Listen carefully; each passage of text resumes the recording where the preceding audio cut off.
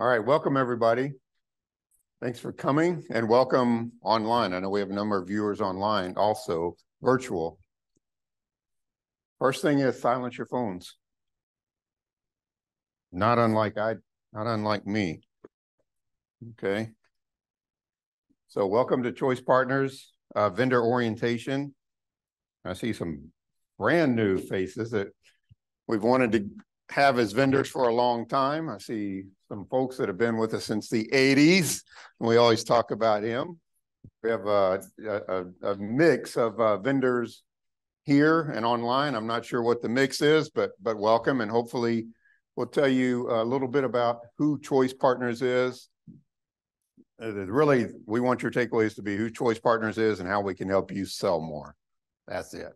That's what y'all are in business for, and that's what we're here to do to help you. So with that said, let's get started. And this is our group. We kind of cleaned up one day and put on some suits and some white and black outfits and hired somebody, paid them 20, 30 bucks or whatever, and got some pictures made of us. So that's kind of our group. I think we've got 19 full-time employees now, and we continue to grow. So that's our crazy group. Everybody looks happy there, but sometimes we're not so happy. Anyway, we have some new folks. This is just kind of an FYI. Brandy, who is title executive assistant, has been with us since June and came to us from one of the school districts. Klein was the most recent, I believe, right? Spring Branch, some other ones. And then we've got Danielle Pereira. She is doing digital filing, digital file clerk. I don't know where anybody, she's not in the room right now. Oh, she is in the room right now. Okay, well, we're not going to have the camera come over here separately, but anyway, welcome. And also starting the same day, Dewan Forstall, contract billing clerk. So we have some new faces. And that continue with growing. We're moving right along, and changes are inevitable and regular with our group. So anyway, welcome to some of our newest employees. Why is it not? Do I need to point it? All right. Why is it not going, Stephen? Yeah, there we go. Okay. This is a quick little agenda of what we're going to accomplish today. As you see, I'll be up here. Actually, becomes my standard part of my presentation is we're running behind, but we are running a little behind. And I'm going to try and get through some of my slides. I have about 7 or 8 slides, and it'll take a little while, and try and keep us back on schedule as much as I can. Then we'll have growing your business. That's kind of the marketing, navigating the website, helping you guys with, customer contacts, how to use us, how to present yourself in a little different manner than you might have just said, hey, we just want to sell you something. Government purchasing is different. And I know some of the people in the room have dealt with it 30, 40 years, and they understand it. Some of you guys are very new to it. So it takes a little bit of understanding also. And then we'll talk a little bit about our vendor exhibit things coming up, legal. You guys can read it. This is kind of what we're going to try and do. Then we'll have lunch, and we'll try and get you out of here on time. So the contract is broader than just HCDE. We have, our members include the school districts, cities, counties, universities, higher ed, colleges, municipalities, not-for-profits, things like that. So there's, we always like to say win-win-win, a win for HCDE, a win for you guys, and a win for them to save them time and money. That's really what we're trying to do at all times. All right. This is a little triangle. Actually, when Stephen talks about some of the jock stuff, he probably explains it a lot better than me, but this is just kind of, these are the players in the whole situation. Is we've got us as Choice Partners. We've got the member, well, Choice Partners / HCDE. We've got the member, which you guys are going to call your customer. We call them a member of our purchasing cooperative. And then we've got the vendor, which are all you guys sitting in the room and online. Basically what happens, see if my little pointer thing works. Oh, shoot. What did I just do? There we go. There's an interlocal agreement that's executed by and between what's called Choice Partners, or HCDE, Harris County Department of Ed, which is a governmental entity, and the member, the other governmental entity, or it's just a standard agreement that's executed between not-for-profits that allows them, I'm going crazy, that allows them to use our contracts. It's a government-to-government agreement that allows them to use our contracts. And we're not limited to Texas either. We're nationwide. I think we're in virtually every state. There may be one or two or three off states that we're not in, but you could say we're nationwide. We're in every state, whether it's vendor and or member usage of our contracts. So it allows them to use our contracts. What you guys have actually done is you responded to our RFP and were awarded, which gives you, we call it a hunting license, a fishing license, whatever you want to call it, to be able to take that contract and go to, here in Houston, we say Houston ISD, Katy, Cy-Fair, City of Houston, Harris County, just the, you know, are there any of the small guys anywhere, and say, hey, Mr. Government entity, you don't have to go out and do this again. You don't have to reinvent the wheel. You don't have to do your own RFP. We've already got everything that's legal, compliant, meets all your qualifications, competitively priced. You can start using us today instead of waiting 3 to 6 months to write your own RFP. So that's kind of the gist of the awarded contract. And then between the member and the vendor is where the PO, job order, or even sometimes separate service agreements, end user agreements, license agreements, we usually call those supplemental agreements, and we recommend should be executed. So you've heard me say HCDE once or twice. Anybody not know what HCDE is? And I know there's probably nobody wants to, everybody's too shy right now. Anyway, right? Who wants to explain HCDE? No, just kidding. I know that'll catch a lot of people, but HCDE is a governmental entity. That's what that's our employer. It says Harris County Department of Ed. We are the Choice Partners division within HCDE, but it stands for Harris County Department of Education. It's been around for a couple of years, since the 1800s, late 1800s. We're also a taxing authority, but they're what's called the lead agency also. The government, if you remember that little triangle, the government-to-government agreement, HCDE/Choice Partners is the government lead agency writing the contracts and executing that ILA, the interlocal agreement, by and between us and what we call the members, which are your customers, school districts, cities, counties, universities, those type people. We're also a taxing authority here in the county. And there's a number of divisions and departments that are within HCDE, and for sake of time, I'll leave that up there. You can look at it and read it, and a lot of them are very important and bigger than we are, but really just kind of know that Choice Partners is one of the divisions within HCDE also. Trying to get us closer to back on time.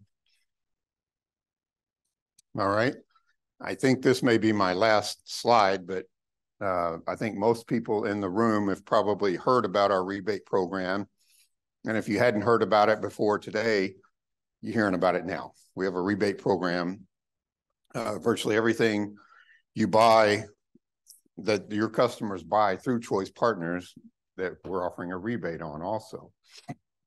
We're not taking any more money from you. We're not jacking the admin fees or anything up.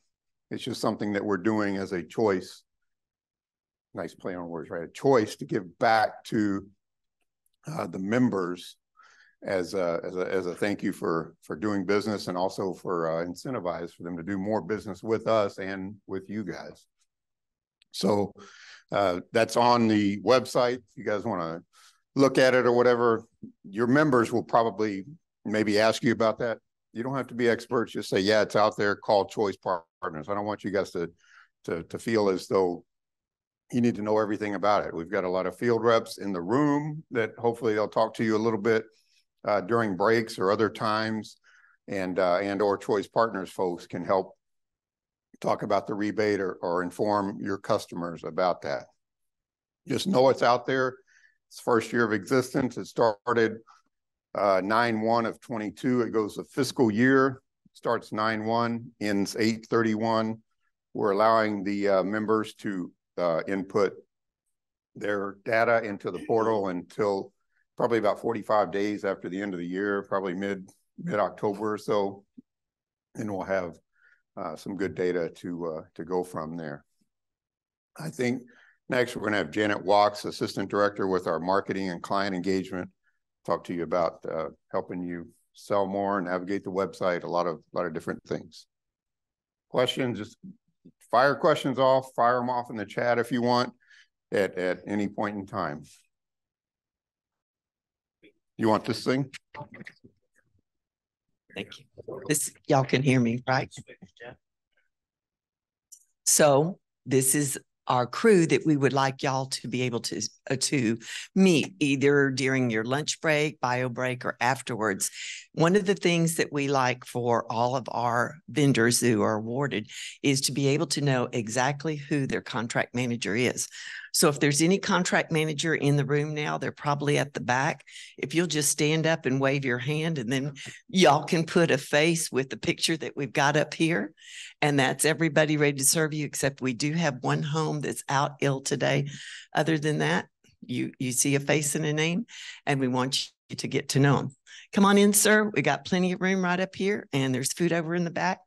So again, as Jeff said, I'm Janet Walks. I work for marketing and client engagement in support of you and the Choice Partners Co-op. So we're here now all about y'all. That's why we invited you here. We want you to get the most bang out of the buck for the contract that you've been awarded. Some of you have been with us for a while. This is a refresher. You might have new staff on board. You want to definitely share them with them. The information that we're sharing with you today will help anyone in your admin with internal, or it will also help your external sales reps. So what we ask is, where do we begin? Some people say, well, we got this contract, but I have no clue what to do with it now. Well, when you're in sales, and I used to be in sales for a long part of my life, who do you start with? You start with who you know, a bird in the hand, right? So it's okay to start with who you know. If this is the qualifier for any of your customers, it would have to be someone who is a governmental entity or nonprofit. To be a member of the co-op, you have to meet one of those two criteria. So anything that you go through your member list that meets that, start with them. But you're not limited to them.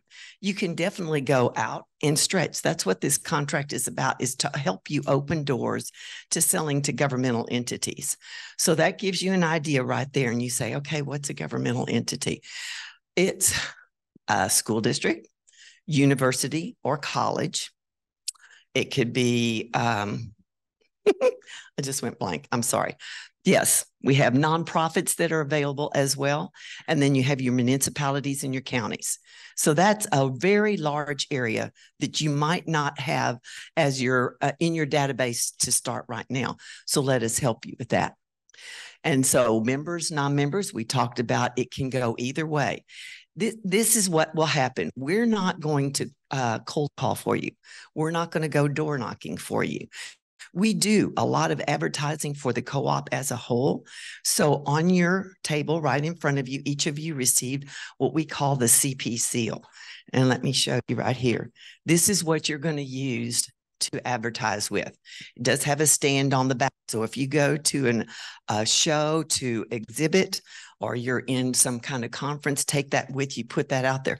That's going to be your branding for your customers, our members, to go, oh, I recognize that. I'm a member. I can go and deal with them immediately. So you want to think about too referrals. Everybody that's in sales knows that networking is what really gets you a lot of traction. Word of mouth, somebody that can vouch for you. I've worked with them, or I know somebody who works with them. I like their work and what's going on. But I want you to think through the silos of even one of our members. So if you were to take a county and you said, I work with the transportation department in that county, but I never went over to their admin side, or I never went to their IT department. That's where you get bandwidth within one contact, within one member, I should say, and then all the contacts in there. Don't think that you have to stop with just the one division or department that you work with.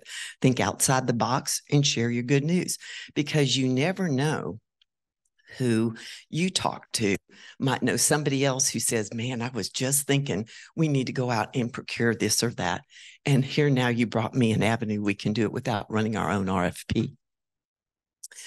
Can you collaborate with a choice partner contract holder? Absolutely. Another reason we bring y'all together in this event is so that you can meet other vendors that have been awarded just like yourself.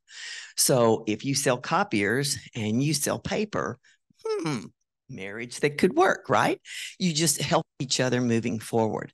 If you're not sure, take the time to familiarize yourself with our list of vendors. I believe you might have been given one in your handout, not just a list of members, but of all the contracts we've awarded. And it's a good way for you to say, look what I can do. You might go together on a marketing campaign, or you might just, refer people to each other.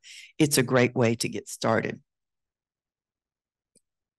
So this is where we're going to have you go to learn more about what benefits you have of yourself. We have member benefits, but we do have vendor benefits. And the vendor login page on the Choice website, you'll see a tab at the top that says vendor login, or you can just go to the button that says vendor and drop down, it says login. You might see right here where it says set up a new account. Please do not use that. That is on there for our members, but for a vendor, you had an account login created. Whoever probably was your estimator or whoever responds to RFPs, they're the ones that created the password and login. You can go to them and get it. However, occasionally, some vendors will say it's okay for us to have more than one login. That is totally y'all's own decision. If you do want more than one login, or you forgot what the login is, contact your contract manager. Choice Partners contract manager, one of the people we introduced when we first started. They're going to be your best liaison to help you get the most out of your contract. But once you're logged in, this is where you come to. And this is where we say is the backbone of the website for you. All of these buttons here at the bottom will provide you with more information than you would need to just go and call somebody every day. A lot of it can be found here.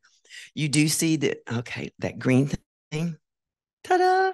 There you go. You can look up and down here, and then you'll be able to see some of our current activities. It helps you get started like, oh, look where they're going. Hey, maybe we should go to that conference, because I'll tell you later on that in your contract, you are required to exhibit at least 4 to 5 times a year. You can do plenty more than that, but this is a good way to see where it is. But down here is where I'm saying those buttons are going to be your best bet. And right here, marketing resources is where I want to get started, because this is my part that I want to share with you. This is what the page looks like at the top. And as you can see, sorry if that's too loud, we have several links right in here. Those are excellent if you have not had much time dealing with governmental entities before. If that's a venue of customers that you would like to build, come here and see that we have this one right here. It says tips for marketing to governmental entities.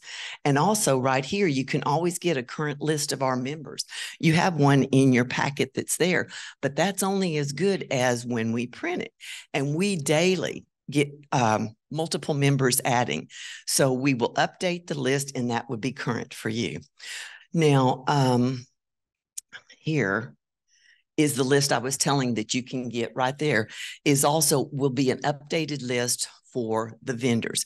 Every time we have a board meeting, which is 11 months out of the year, we do not have a board meeting in March due to spring break, but we update our awarded contracts list, and that's where you can go to see, make sure you're listed there, that you're listed correctly, and then also anybody that you might want to work with. Okay.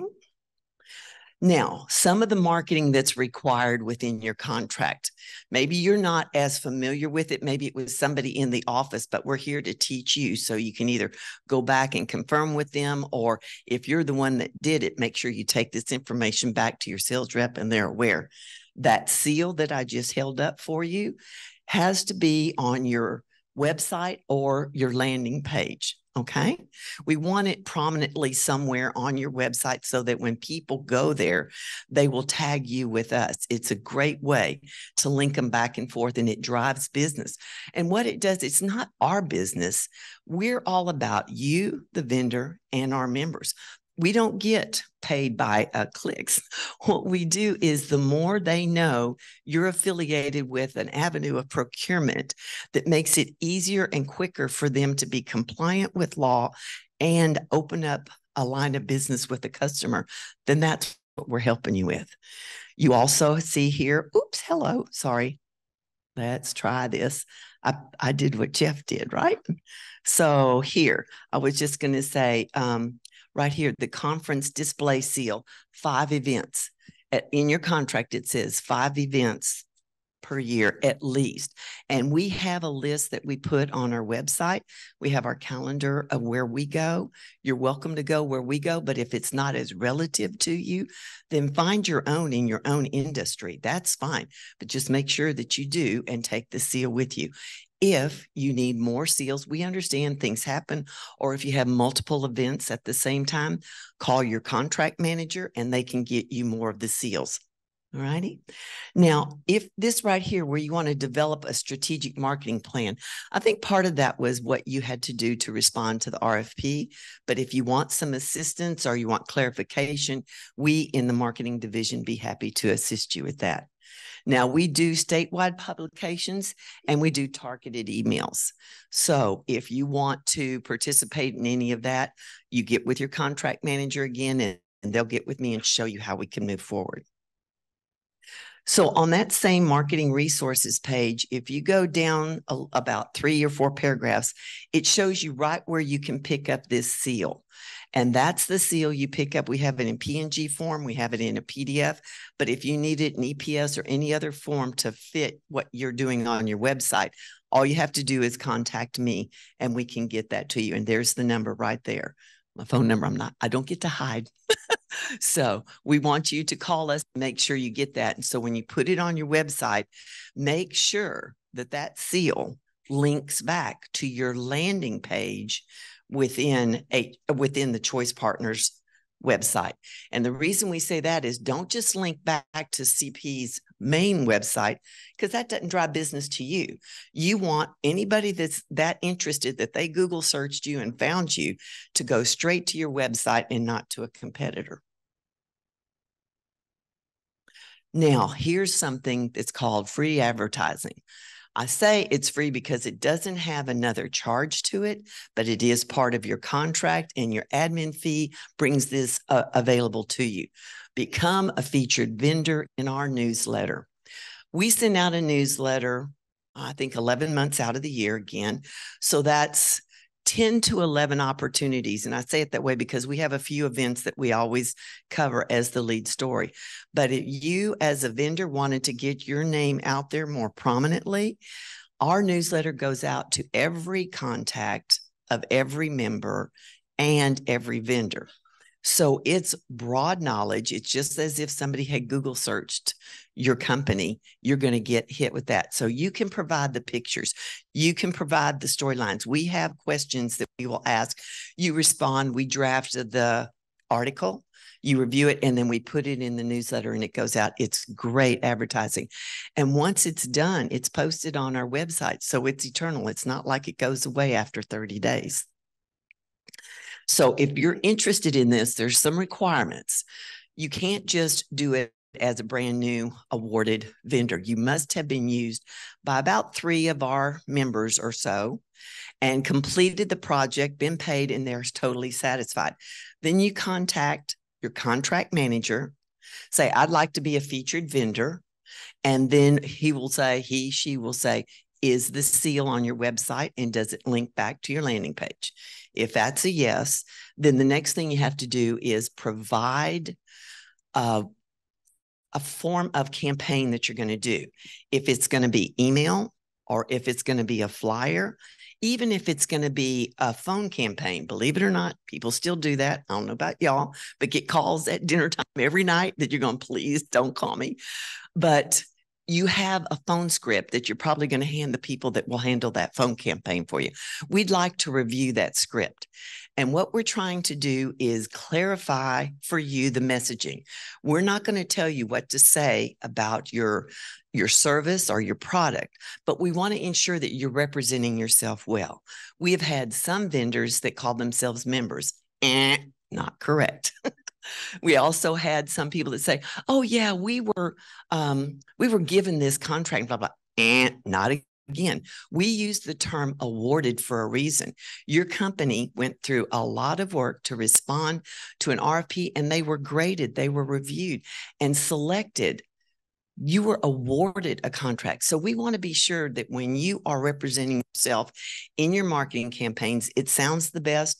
But again, anything you want to say about your own service or product is up to you. I might check it for grammar if that would help, because I have some people that don't always have a marketing team, and we can assist you there. But we definitely want to work with you. As soon as you meet the criteria, then your contract manager will give you a link, and then you just do it electronically. You just fill it out, upload your marketing campaign material, and then it comes to us in our division. We'll review it. If we have any revisions, we send it back to you. We go back and forth till it's done, or maybe it's right the first time. And then we give you a contact list. Okay. So what this does right here for the article, what we're going to do on this is we have a list of interview questions. We would send it to you.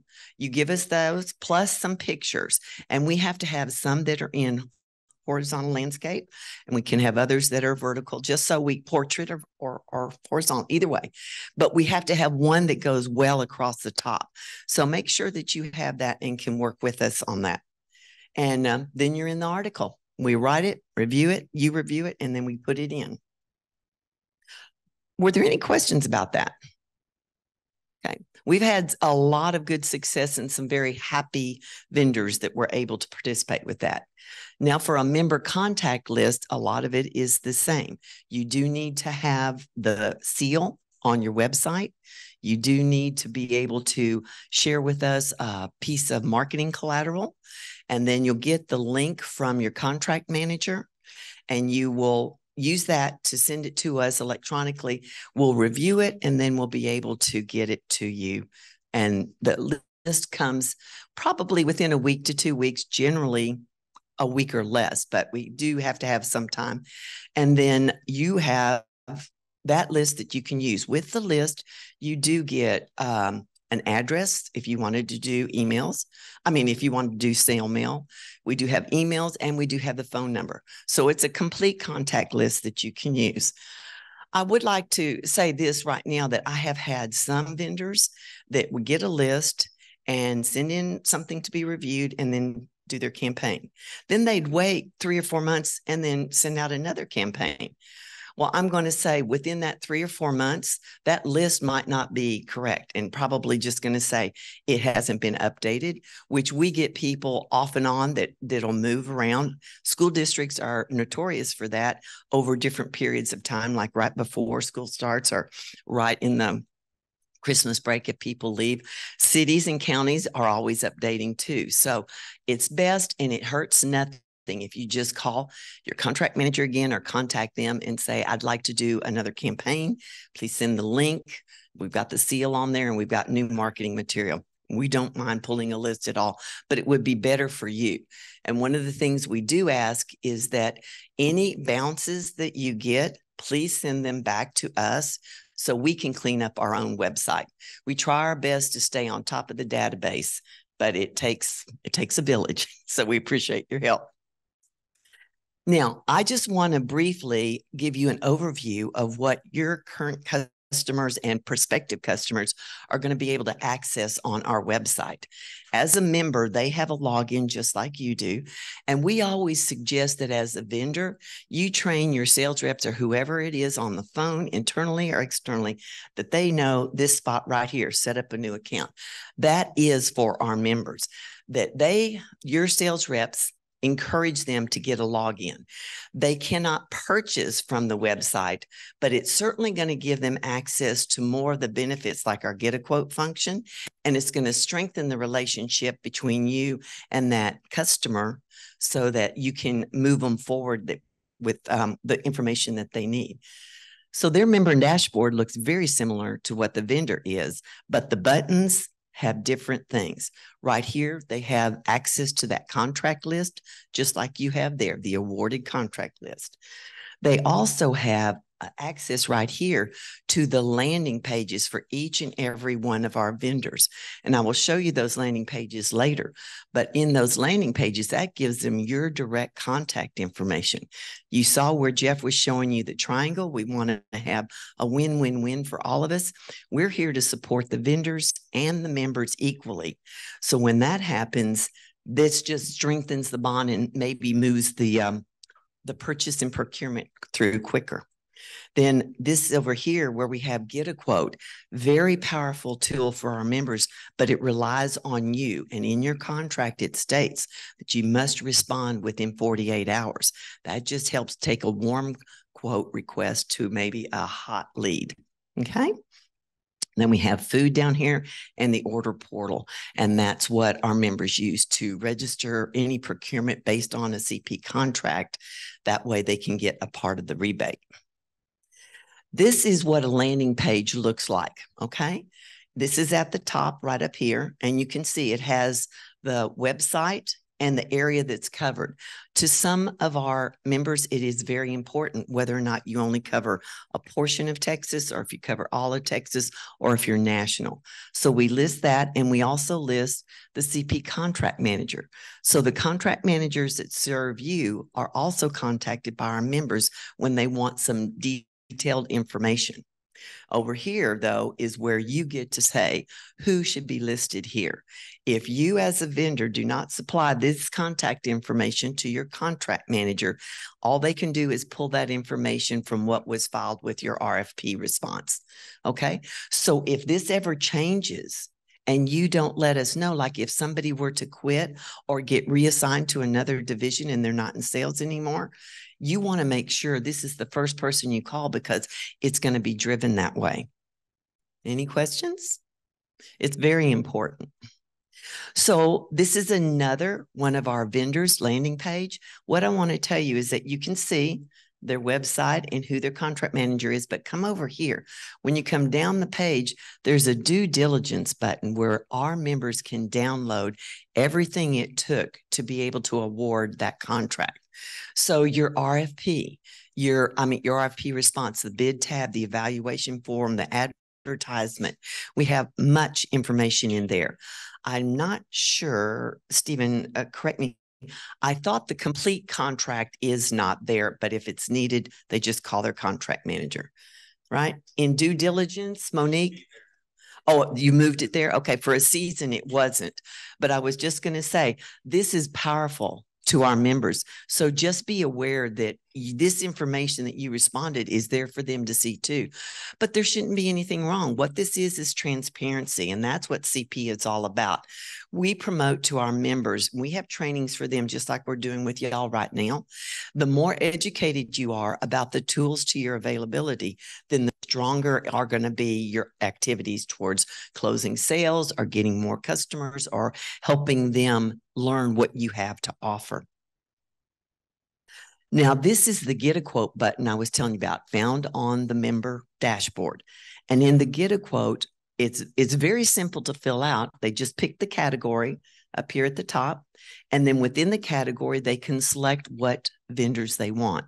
If you're in a category where there's been more than one awarded, then they can pick more than one. But for a member, this is important. I would say any one of you in here who have been requested to do a quote, your customer has told you, oh, I've got to have 3 quotes for who I'm working with. At least if you've dealt with people in government, it's almost a requirement for probably 90%. But if we keep them in-house quoting to choice partners, awarded vendors, then they're ready to move right away. They don't have to go through the RFP process. And then they just hear in this box right here. So you're not responding to another RFP. Let me clear that. I heard somebody think this. Hearing thoughts, right? This is not another RFP response. This is a specific quote request.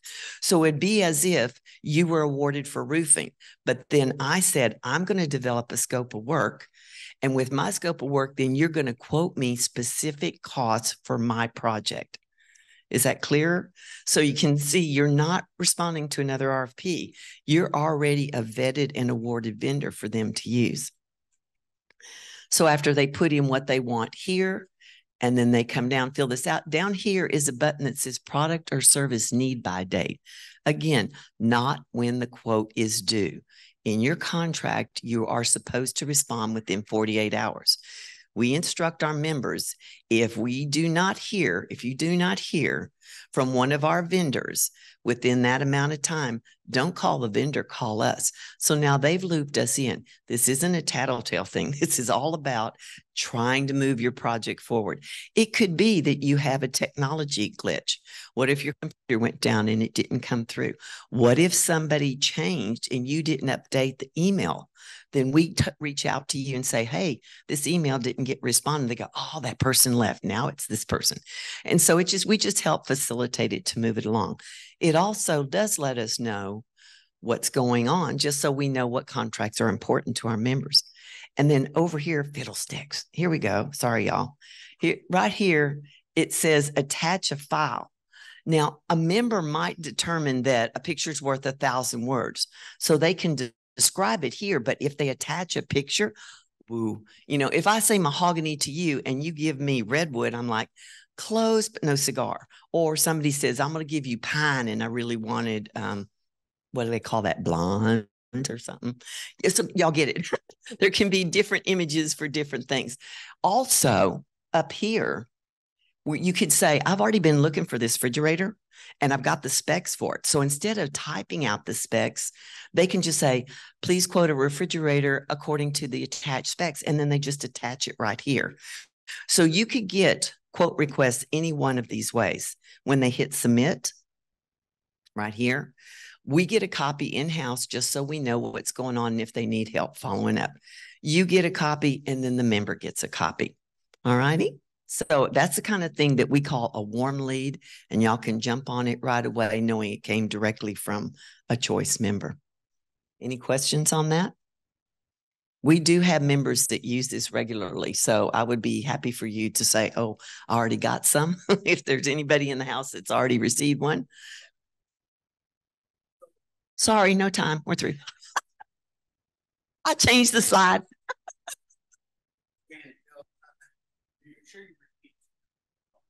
Oh, time out. Y'all waited. So we have one school that we work with, and what happens is we're getting duplicate quote requests. So we get one from the school, and then we'll get one online from you guys. And I don't know if they're instructed to give that guidance, or I don't know. I'm getting. Okay, that sounds like a big technical difficulty, because what happens when they hit the submit button here? They get a copy of what they should go to you, but we never ask them to send it to us too. The system sends it to us. But if you're getting 2 of the same quote requests, please call your contract manager and they'll work with our IT. We have had some glitches. I think you're saying that they're sending one from their email and one from our website. Then I'll get one from both sides. That's just a user error. They're sending it twice and they only get and we told them, don't duplicate, because it's. So it's not our system sending it to, it's them.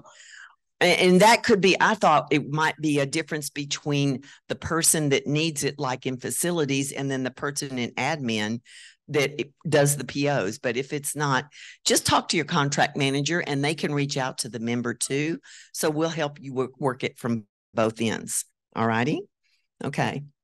So one of the things we want to let you know is there's many tools on our website for the vendors as well as the members. So you can go here under our events and it'll show you multiple things where you can either exhibit or where you could find us. Okay. It's right here under events and it's under a tab called About Us. FAQs. Everybody's like, oh, your eyes gloss over. It's too much information.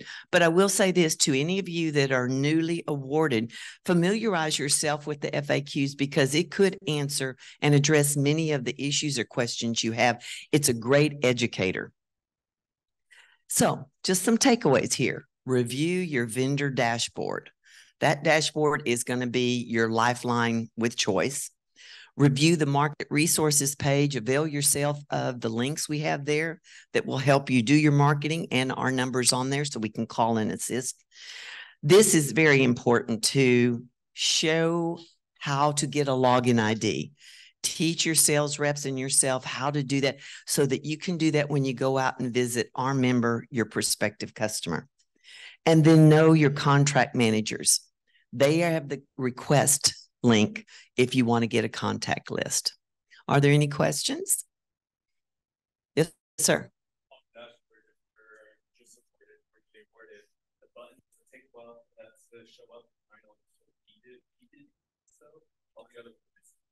The question is, if you're a newly awarded vendor, how long does it take to populate the vendor dashboard? It should be instantaneous. So again, did you know who your contract manager is? Are you a food person? This blonde lady right here, Trisha, will be coming up. Ashley is out today, but Trisha is her boss, so they can assist you with that. And it could just be.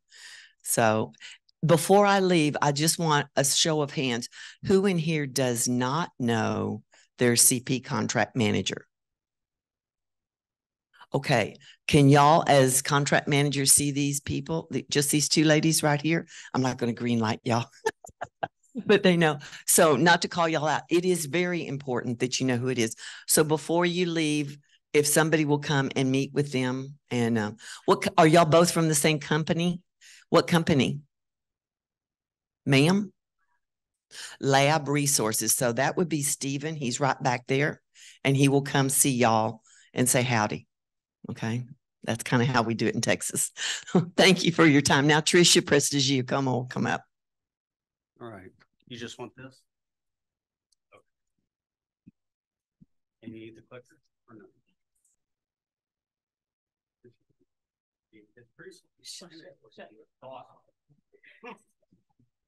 Good morning, y'all. I'm Trisha Preshtacomo. I handle all the food cafeteria related contracts.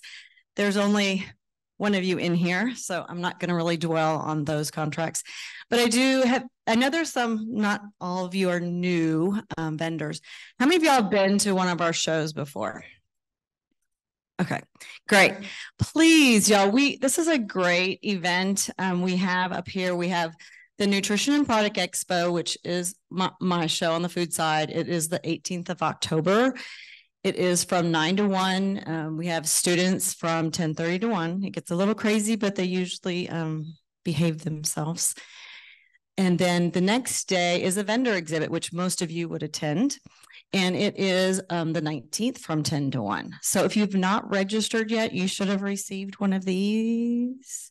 Booths are $450. I think there's a little bit more information on that. Let me see. And it's at the Humble Civic Center, which is kind of up, wasn't Humble, up by the Bush Airport. Okay. The information, it's really hard to read in your pamphlet I saw, but if you need help, if you want more information about it, you can contact me. Jane, she's not here today. She's traveling. You can contact one of us and we can help you get registered. It's very simple. Like I said, it's only $450. We normally have a couple hundred attendees.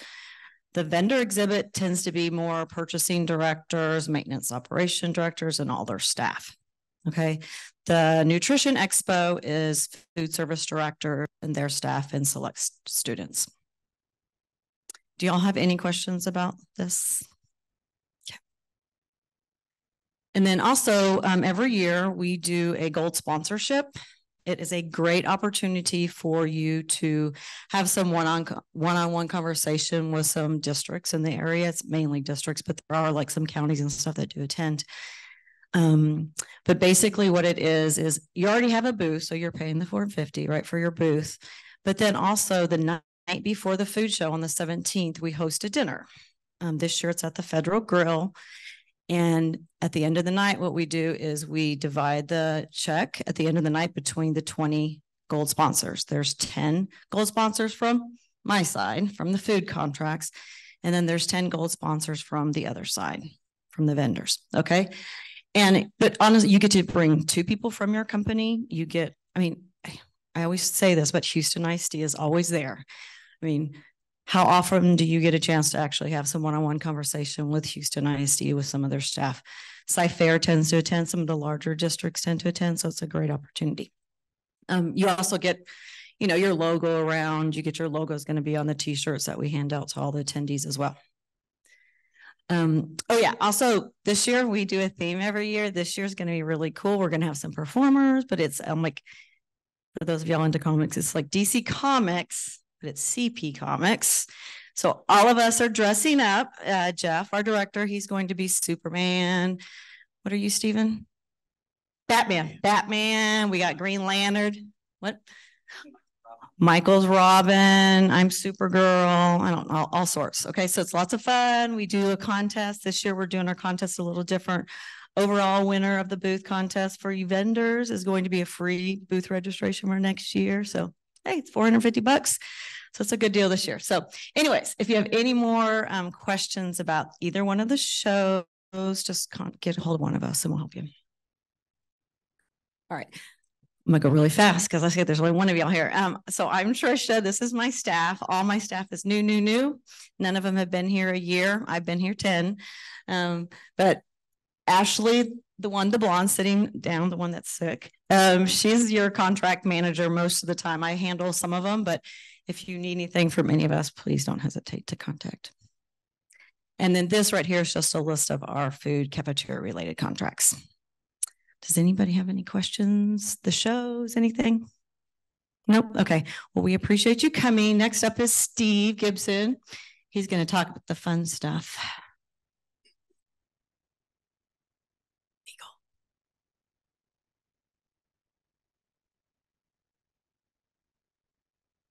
Okay, so step one in any type of communications is get your audience excited. So let's hear it for Chick-fil-A.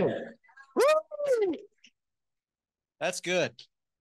All right, who's excited about lunch? There you go. All right, so I like to start off with the jokes. I'm always a little bit shaky. I gave up drinking 1st of September. It's good for the health, and it's also only one day. So without further ado, we will go ahead and get started. Legal requirements. All right, lots of fun stuff.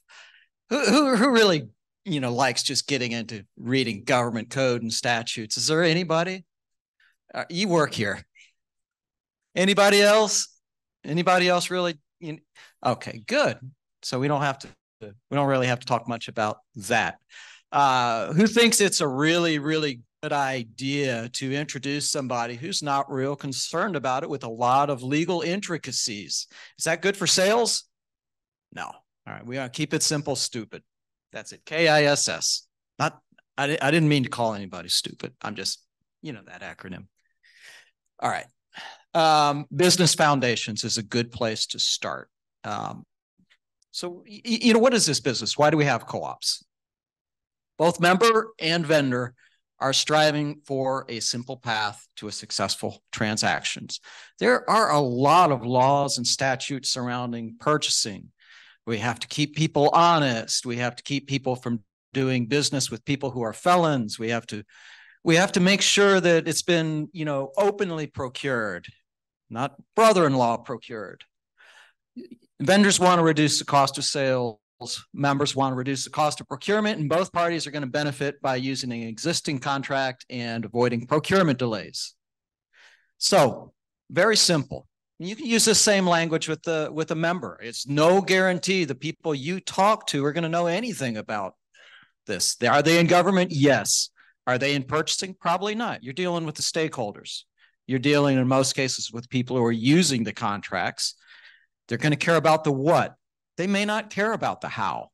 They probably don't. At its essence, the cooperative contract is an agreement to supply IDIQ. Remember that. A predetermined product or service at a predetermined cost to a predetermined set of customers. That's our members, that set of customers. When you hear the word member, think customer. That's who we're trying to reach. IDIQ, in federal government speaking, IDIQ is an abbreviation of the term indefinite delivery, indefinite quantity. In other words, we don't know what they're going to buy. We don't know when they're going to buy it. We don't even know who's going to buy. So here's all the legal requirements that we're compliant with. It's just a summary. I don't even think we have all of them. We haven't even looked at this slide in a long time. But there's a lot on here that is really important to your members. Even if this language doesn't speak to you directly, it is important to the people who are buying, because somebody's got to be responsible if it all goes bad. So they want to make sure they've done their job right. They want to make sure they've procured it correctly.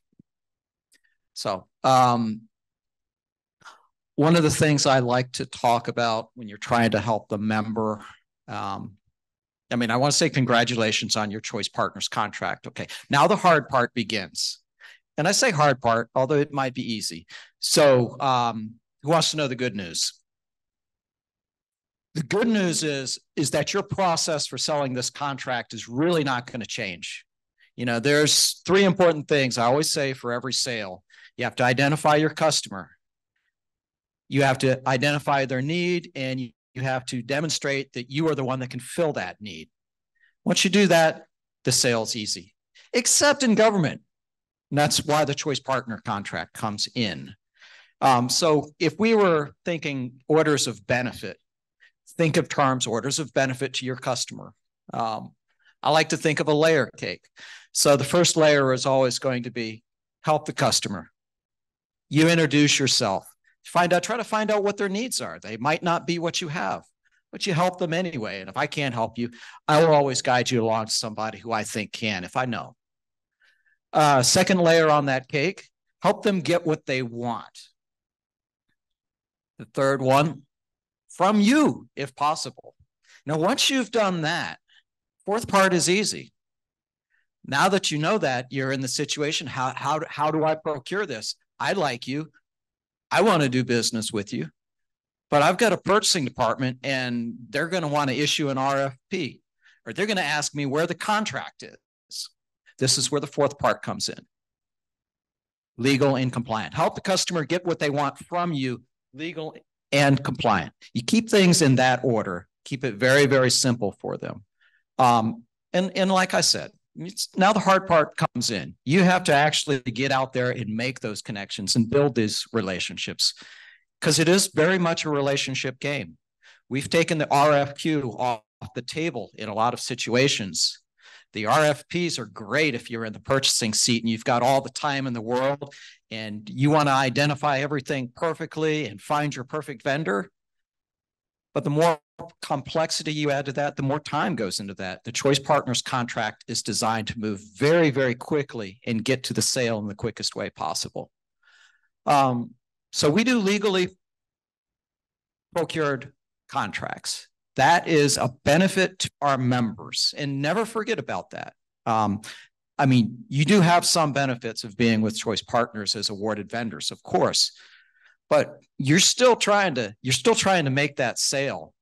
The co-op contracts is just an easier and faster way of getting it signed. So benefits to your vendors here, less time and risk per sale. All right, maybe you don't have to invest all that time. Now, if they're a whale, maybe you might want to. That's fine. It's in your prerogative. You have repeat business. You've been awarded a choice partners contract once. We have 2,300 members across the United States, 70% of them in Texas. You can use that contract on every single one that has a need that you can fill. More relationship sales, less RFPs to respond to. What's the fastest anybody ever responded to an RFP? I'm going to guess it's not under an hour. There's a lot of time goes into these, you know. You can propose on needs that are never bid out. Co-ops have been established in Texas for a long time and in other states as well. If someone who wants something can buy it off the co-op without bringing in all the manpower and technical and language and contracting, if they can do that, why would they if they can buy off an existing contract?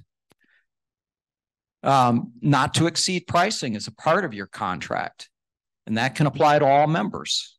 Do you want to negotiate? Well, I mean, you can if you want to, if it's worth your while, or you can say, well, this contract is designed to move really, really fast because there's very little margin in it for us. So here's our pricing. Thank you. And let it be there. You also have that pre-qualification factor. You've been awarded on a contract. You've been evaluated. You are not coming in completely cold.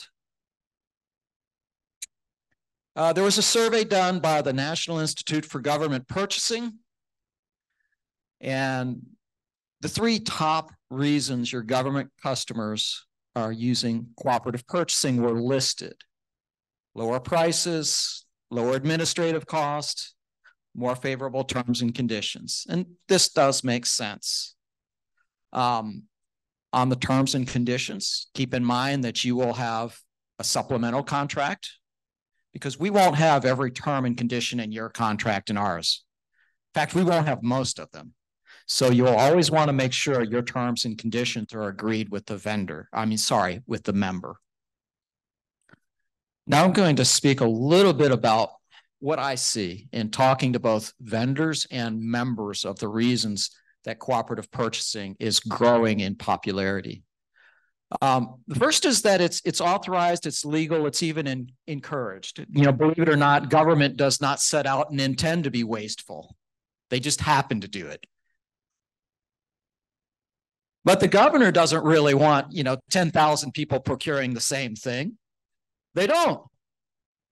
So you can also get the project or purchase started immediately. For me, that's probably the number reason why I see people going with cooperative contracts. I don't have time to procure it.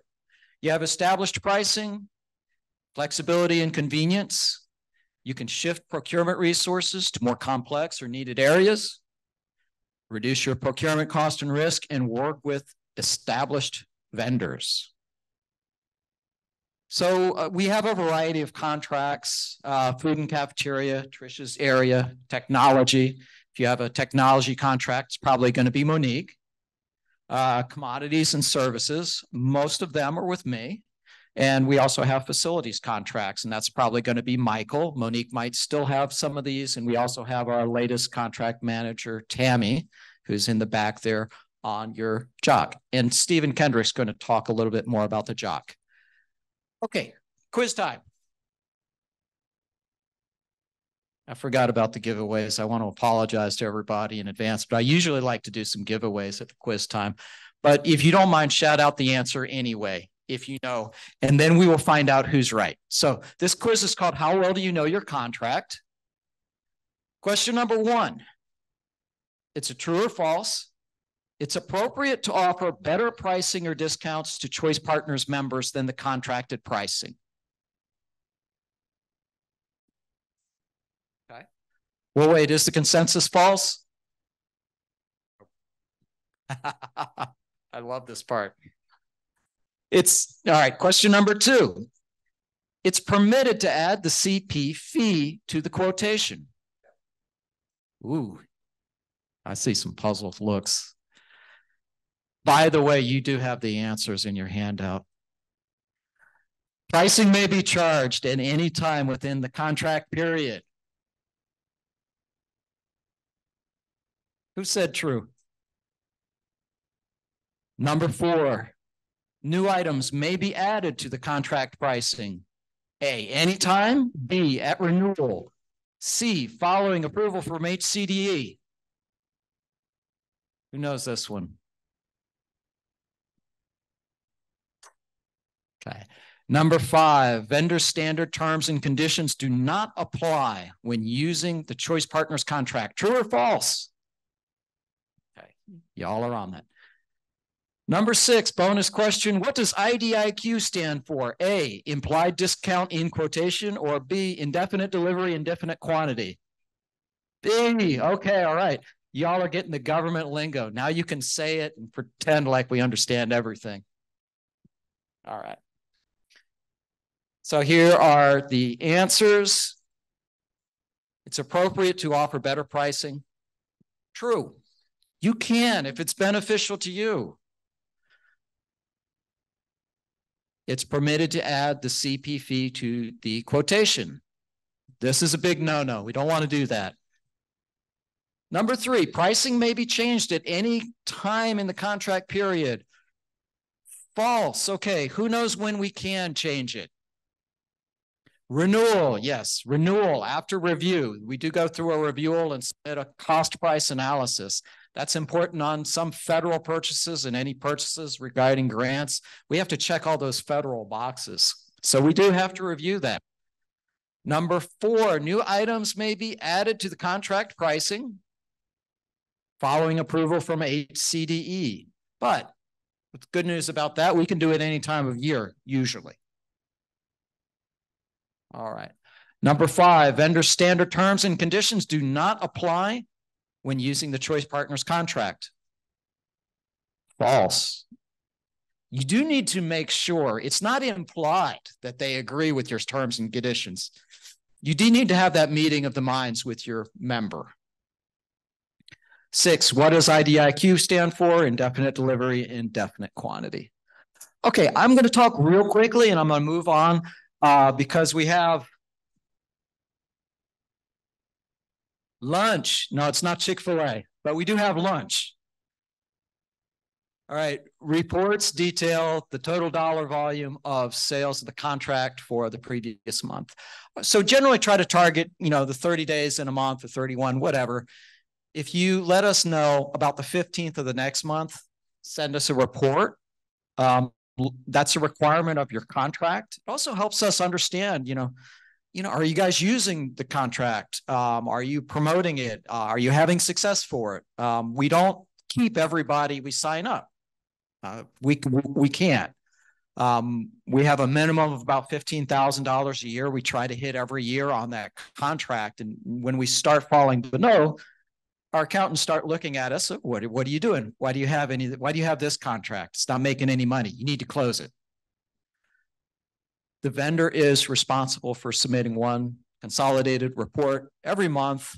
It's a very, very simple thing to do. So always do that. Your contract stays in compliance. Real simple. I'm going to show you what those look like. Okay, so, whoa, Nelly. Here is your monthly reporting form. Just put your vendor name on it, the time period, dollar amount, member name, date, PO number, contract number. Contract number should be your Choice Partners contract number. Okay. We just did an RFP for communication services. We awarded about 7 vendors. Okay. That contract number is 23035SG. That's the number you would put there. And send it to this email address, supplyreporting@choicepartners.org. Okay, if you are a JOC is job order contracting or construction in the public sphere on a co-op contract. We can't procure legally by any other means but JOC if you're a co-op. We have a little bit of a different reporting form. I'll let Stephen Kendrick talk about the ins and outs of it, but this is what that looks like. So just make sure to forward that, every month. Okay, in your organization, if you have multiple points of sales, you may need to have a person who is a good coordinator who can reach out to those points of sale. Hey, did you sell anything with the Choice Partners contract this month? Hey, did you sell anything with the Choice Partners contract this month? Did you sell anything on Choice Partners? You add all those sales up and you report those. The food is almost exactly like the commodities report, but there's a different email address. Okay, now we've come, this is our checklist. You've been awarded. So now you've got procurement. Let's say you make a sale, you do the admin fee of 2%, the reporting and invoicing. And I think I've covered all those, but just in case I've missed, we do invoicing about once every 3 months. The way that works is we're going to look at your reports for the 3-month period of time, usually. If you have a different preference, maybe let your billing person know. We'll add that up, and we will look at the reporting fee clause of your contract and whatever that percentage is. Usually it's 2%, but in some contracts it may be different. We'll look at that percentage and we'll multiply that by your total sales in that period, and then we will send you an invoice. And that's it. So if you have no sales in the contract period, well, you don't get charged anything. There's no fees. If you are, then just check your contract for the administrative fee clause, which I think is 5.30 in the contract. Okay, you do have a survey on your table, and if you don't mind, use this QR code and complete the survey and let us know. And I think Stephen also has a survey at the end of his jock. But right now I have got some really, really exciting news. They let me know lunch is ready. And we have about 10 minutes to go out and grab some before Stephen starts his presentation. Everybody good? Well, thank you all very much. I so appreciate you coming. And congratulations if you're a new contractor. Really look forward to working with y'all. And let any of us know if you have any questions. My name is Stephen Kendrick. I'm Assistant Director of Facilities and Construction here at Harris County Department of Ed. And I assist Choice Partners with anything facilities or construction related. If you do not have a JOC facility type contract, you don't have to stay for this part of the presentation, but you are more than welcome to. You may be able to pick up a few of the tidbits, but please understand that construction law is very different than the laws that govern commodities and services, okay? And so there are certain things I'm going to say in my presentation that will not apply to your contract if you do not have one of Choice Partners' construction JOC or trade JOC contracts, okay? A couple things I'm going to cover today is why job order contracting, maintenance versus construction, how that's defined, how you know which part of your contract to use, concepts including trade JOC versus quoting and bidding, and then how to legally use a Choice Partners JOC contract. I would like to state that about 98% of everything I'm going to tell you today is based on construction law. It is not specific to Choice Partners. So if you have other cooperative contracts, the exact same laws apply. You should be doing the exact same thing. If you haven't, you just haven't gotten caught. Does that make sense? This isn't new. This isn't just specific to Choice. It is state law. So why does legal compliance matter, right? And the deal here is that different procurement rules apply, okay? So if I'm doing a maintenance project, I don't need prevailing wages. I don't need architectural or engineered drawings, right? I don't need performance and payment bonds. But if I am doing construction, the law requires all of those things, okay? So different procurement rules apply. Contracts not properly procured can be voided or unenforceable. Officials and officers who violate procurement statutes can be subject to criminal penalties. Public works contracts may trigger bonding and prevailing wage requirements. And these legal mistakes delay projects, jeopardize budgets, and result in cost overruns, and subject your client, the governmental entity, to financial liability to vendors, subcontractors, and subcontractors.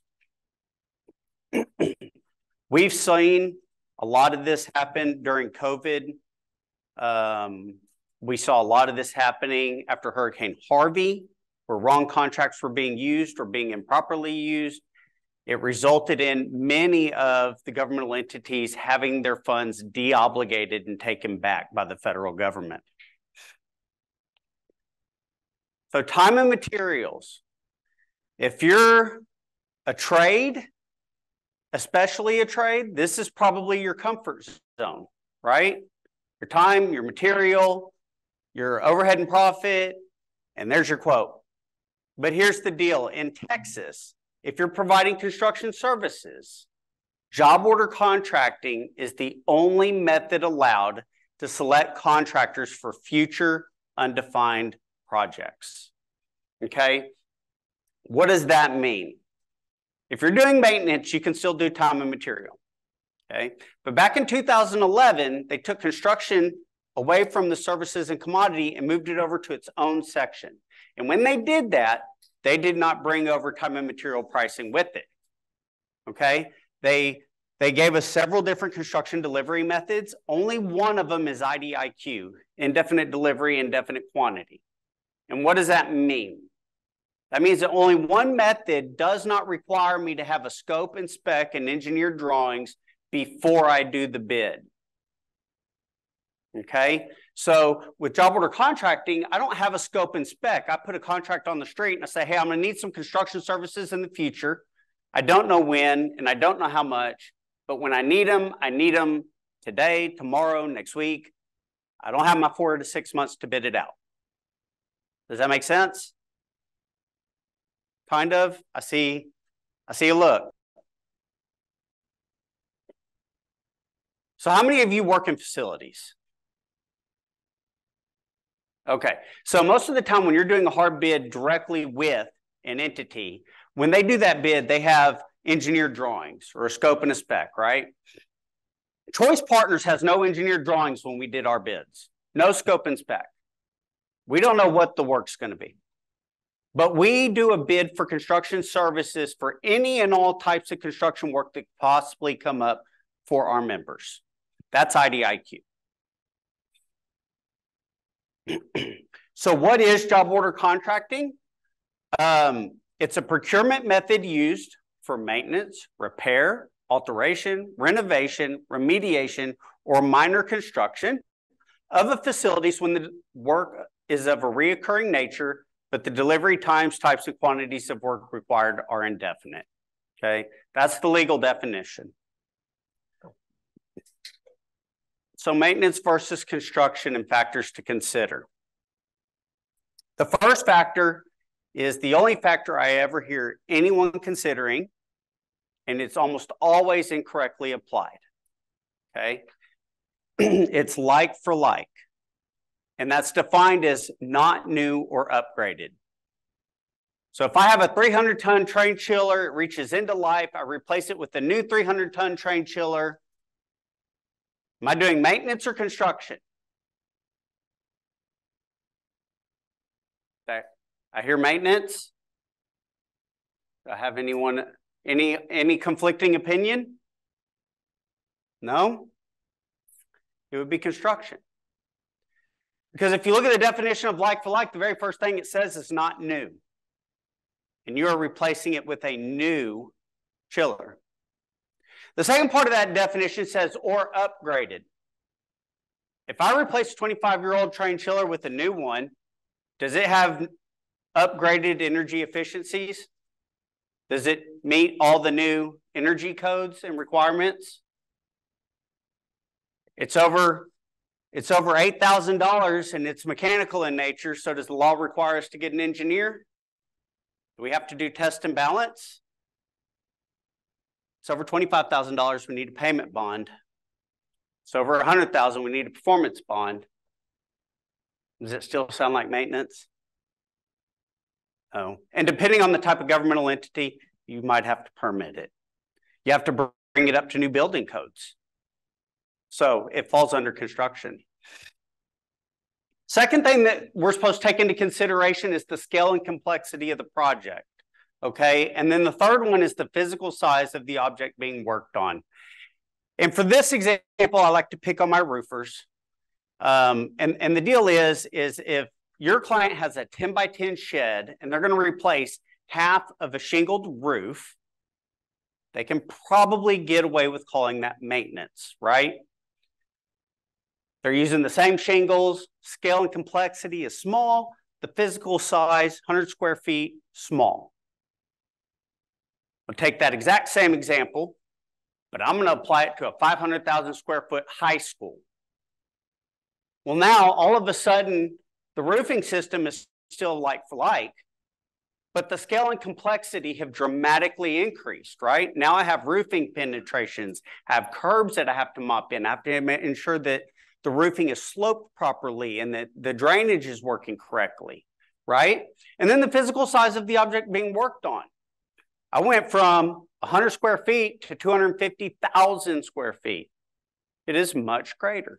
And that throws it over into construction. I will say there is not a nice, clean list I can just give you that says what is maintenance and construction.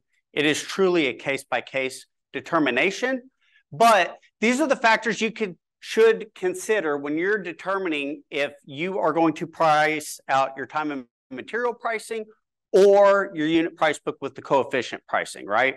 So time and materials for maintenance, the coefficient with the unit price book is for construction.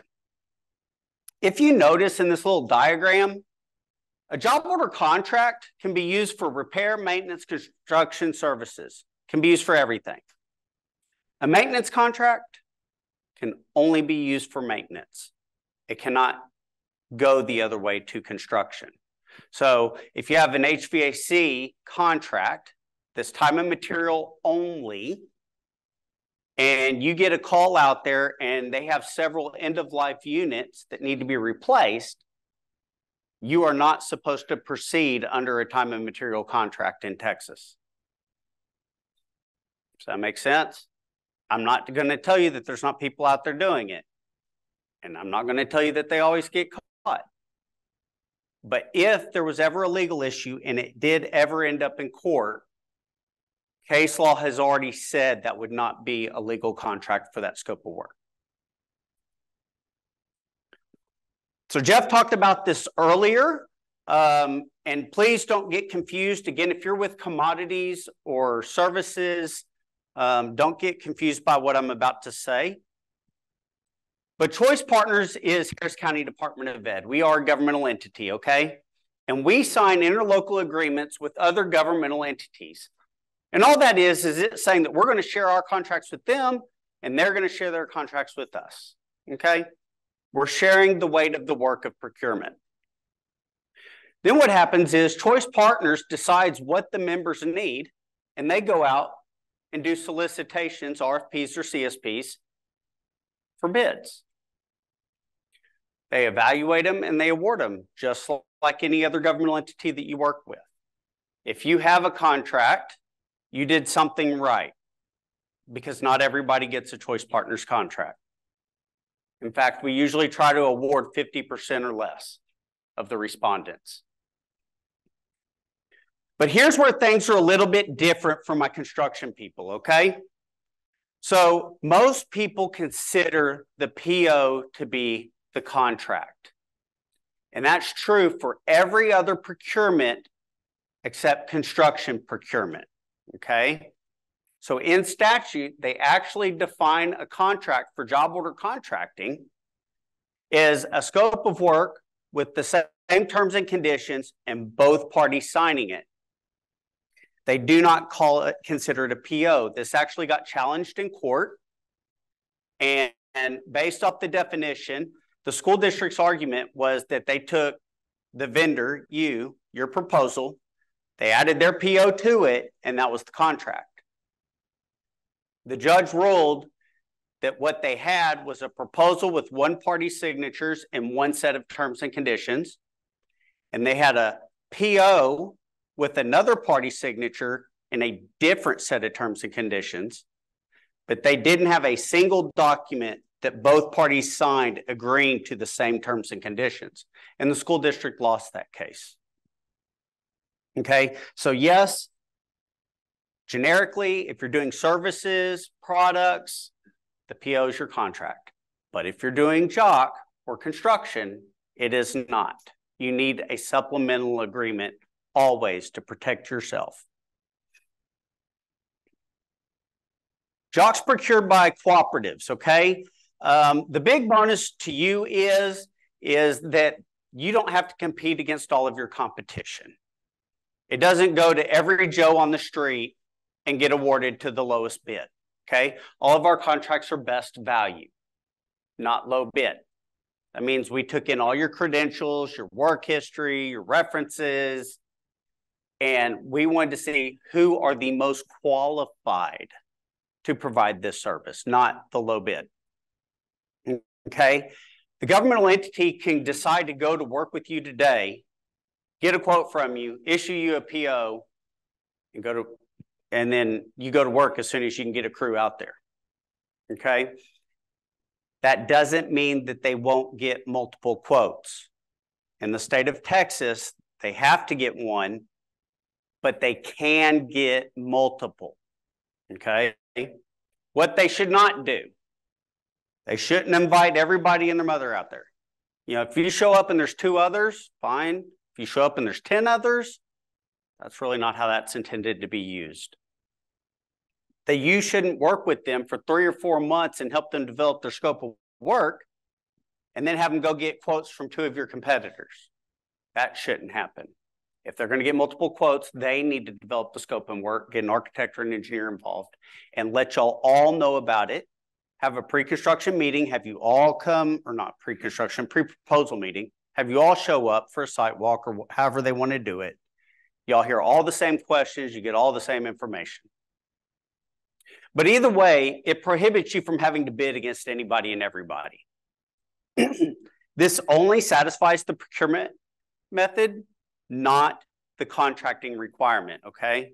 So we basically did what the state requires them to do, but I talked about that supplemental agreement with all the terms and conditions. They need to tell you what the prevailing wage rate schedule is. We don't know what it is. We didn't put it in our contract. Are they going to do liquidated damages? Are they going to hold retainage? You know, what constitutes a notice to proceed, substantial completion, final completion? What closeout documents do they want? Okay, all that stuff needs to be in that supplemental agreement between you and them. Choice Partners doesn't have anything to do with any of that. We don't know. I've referenced where in statute it requires that written and signed job order. So I always operate off trust but verify. I have references on every one of my slides, so you can go back and look all of this information up for yourself. Job order contracting is the only construction method, delivery method allowed in Texas, okay? Some state agencies have other construction delivery methods and other states have other construction delivery methods. But here in Texas, if you're using a co-op, the only one that you can use is job order contracting. So what should be on the estimate? Okay, it needs the Choice Partners contract number on it. Okay, every time. A line item assessment based on the unit price book. So we named, I want to say 4 unit price books: RS Means, Craftsman National Construction Cost Estimator, Sierra West, and Xactimate. Okay, you can use any of those 4 as long as you bid a coefficient for each one of them. If you only bid a coefficient for RS Means, then you can only use RS Means. But if you bid a coefficient for all of them, then you have your choice of which one you want to use. The benefit to this is certain clients have a preference. If you're working on an insurance job, they almost always want Xactimate. You're working with FEMA, they almost always want RS Means. For my people online, if you're working out in California, Sierra West and K through 12 is a requirement. You should localize it by applying the city cost index. So these unit price books are based on national average. And then you apply the city cost index to either increase or decrease the pricing for the area that you're working in. Does that make sense? I'll show you what that looks like here in a minute. And then the last thing is your legally bid coefficient. Okay. What's a coefficient? It's basically the opposite of a percent off. So it's a multiplier based on 1.0. If I have a $5 plug and I multiply it by 1, it's $5, right? If I bid a 0.9 times $5 is 10% off, so it's $4.50. If I bid a 1.1, then I'm increasing the dollar by 10%. Does that make sense? Subcontractor pricing must be estimated using the unit price book for all scopes of work. So even if you are a single trade, maybe you have an MEP contract, okay? You still have to line item out anything you subcontract out. So I see a look.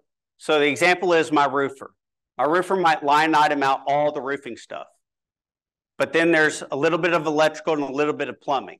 And so on their estimate, they'll say electrical subcontractor, 50,000, plumbing subcontractor, 75,000. Well, this is a construction task catalog. It has electrical and plumbing in it. And even if you are subcontracting it out, the pricing still has to come from the price book. It cannot be the subcontractor's quote plus your markup.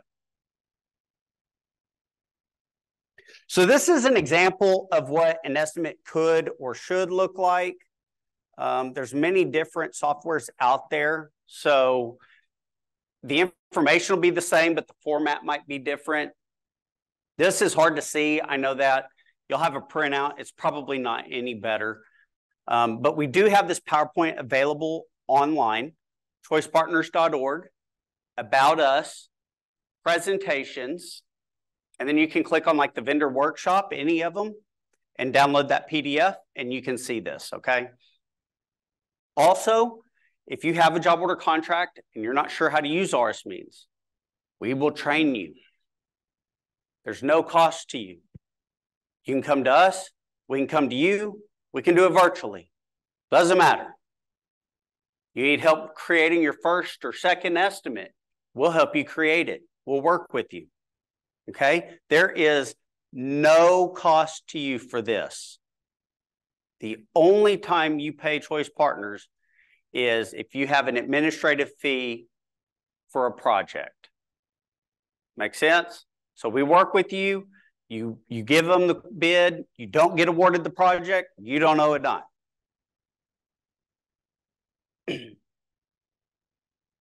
First thing at the top, I have that contract number. Right under that is the data release. This says 2019 Q2. Our contracts require the most current quarter, right? So I'm probably going to make you update that to 2023 Q3. Quantity, that's how many of each line item is used. The line number follows CSI master format. It's 12 digits. And your client can type that number into the unit price book to determine if you've manipulated this line in any way. Okay. The description says what's included in that line. Anything not in that description is another line item. Okay. So let's say you grabbed a piece of equipment rental. Okay. You're renting a lift and it didn't include the person to run it. Well, then you could have another line item for the person to run it. Make sense? Unit of measure. Choice Partners contracts, especially with RS means, we specify right-hand means. So that means we specify the pricing columns that include overhead and profit in them, okay? So any pricing column that you use should say O&P at the end of it. So total O&P, extended total O&P, those are the pricing columns for this. Since O&P is already included there, we should never see extra line items at the bottom for additional overhead and profit.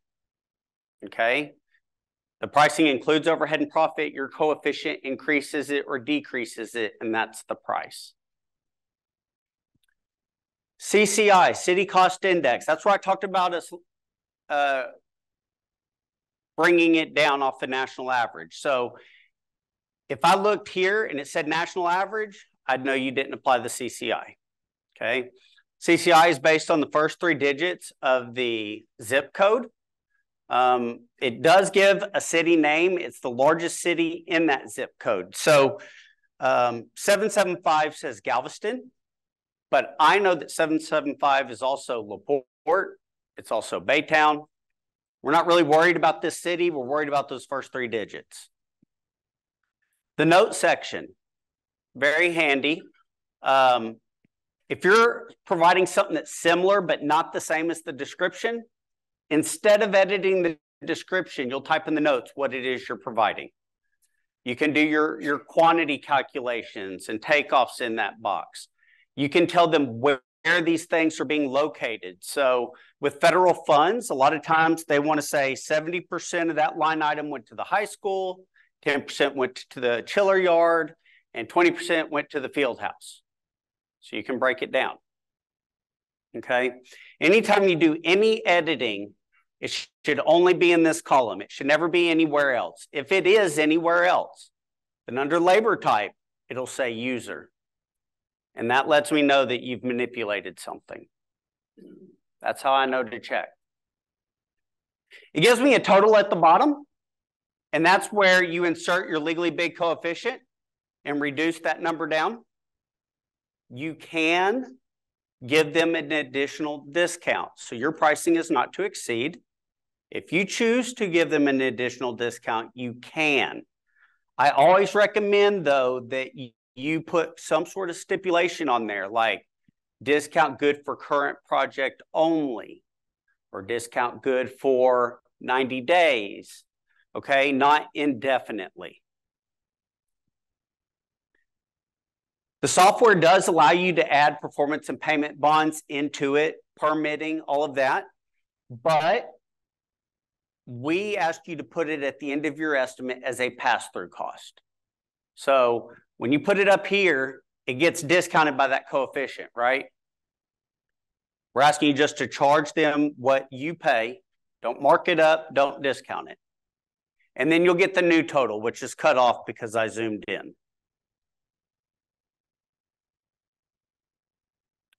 Review the job quote. This is something that we teach the members. This is what we look for when we review these quotes. Okay, so they say, hey, I'm doing business with XYZ. They gave me this proposal. Will you check it for compliance against your contract? And we check it for these 8 things. Okay, so city cost index. Was it applied correctly? Did you use the correct coefficient? Did you use the overhead and profit pricing column? Is the data release the most recent? Non-pre-priced line items, did you use them? And if you did you follow the contract language? And does the funding source allow for it? So to understand, federally funded projects do not allow non-pre-priced line items because they're cost plus. Okay, so when the funding source is federal, you should not ever use a non-pre-priced line item. Attempts to pass through the cooperative fee. That's included in the definition of coefficient in your contract. Therefore, it cannot be a separate charge, okay? Use of Division 1. We restrict the use of Division 1. So Division 1 is all of your overhead items, okay? It includes things like equipment rental, which we do allow, but it also includes stuff like your office, your secretary, your cell phone, your truck, your gas, et cetera, et cetera. And we do not allow the use of those items, okay? If you're ever unsure of which items we do and do not allow, you can go to Section 1 of the CSP that you responded to, and there is a definition for coefficient, and it tells you what's included. Those are line items that you cannot use.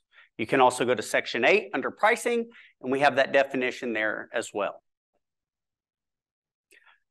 And then adjustment factors. We do allow these to be used, but we bring them to your client's attention.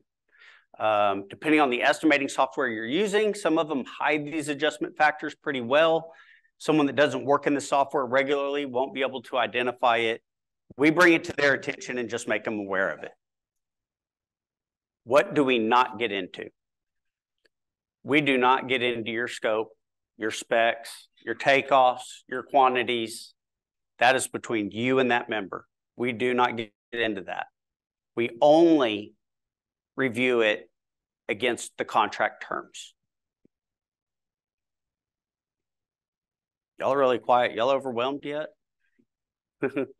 No? Well, you're laughing, so at least you're listening. All right. So the job order should be issued by the governmental entity, should be signed by both parties. It should include the scope of work and the price, and it should provide their adopted prevailing wage rate schedule. They should also give you their insurance requirements. Choice Partners stipulates a minimum insurance requirement, but it may not meet their minimum requirement. They may decide they want what. So the deal is we state the minimum that the state of Texas requires, but they have the option for additional insurance if they want it, okay? So if they're going to require it, they need to give that to you.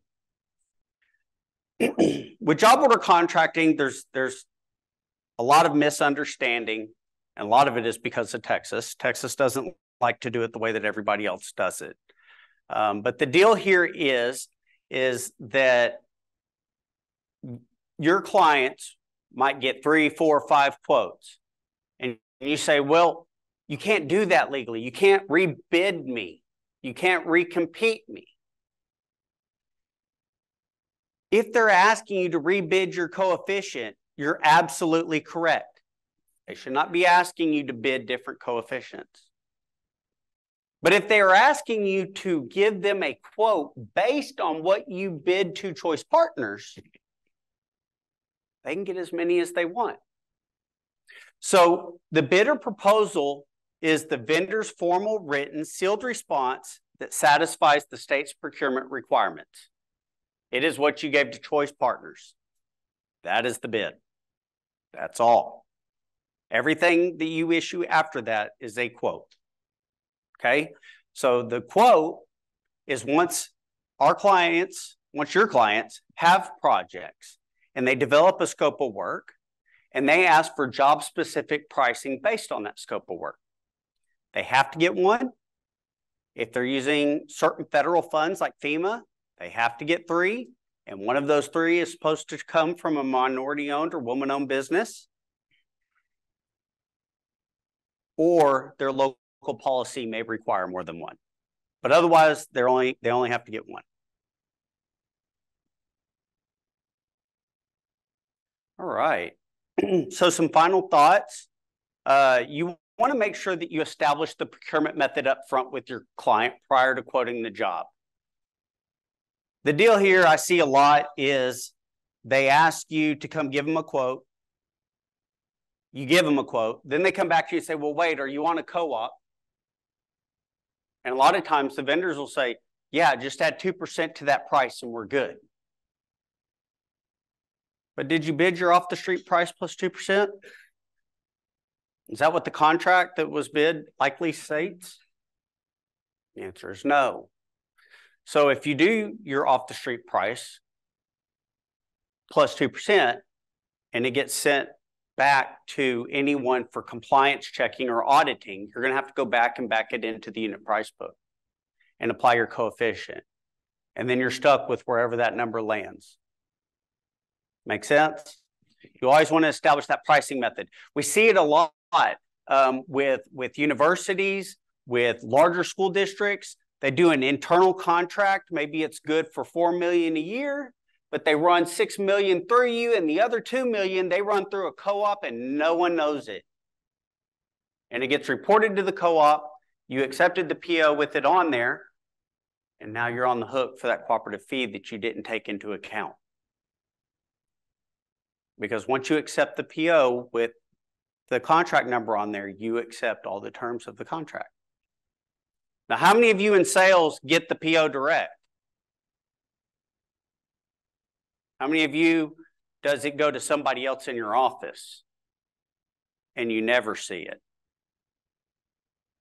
Yeah. But when these governmental entities put a cooperative contract on there, they're wanting the rebates. And so they're reporting it to the co-op as a purchase through them. They issued you a PO with that contract number on there. You accepted it. You're now on the hook. So these conversations are imperative to have so that nobody gets caught off guard. We've seen it happen a lot. And usually it's always the member never had the discussion with you. Contract number should always be on the quote and the PO. If they don't ask for a contract number, put one on there. At least it opens a conversation for them to come back and tell you to change it, right? Choice partners. I know Steve said something about quarterly reporting earlier. Most of Choice Partners contracts are actually monthly reporting, and all of the construction contracts are monthly reporting. Our supply catalog had quarterly reporting, but we no longer have that. And so with the exception of food, I think food is different. And I'm not even going to try to explain that one because each contract's different. But the majority of Choice Partners contracts now are monthly reporting, okay? If you need something else set up, then you'll talk to the person that sends you the invoice to set that up.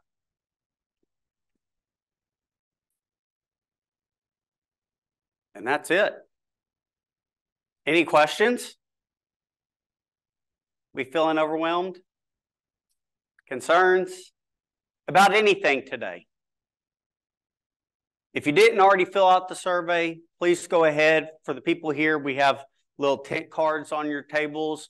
People online, here's the QR code. You can scan it.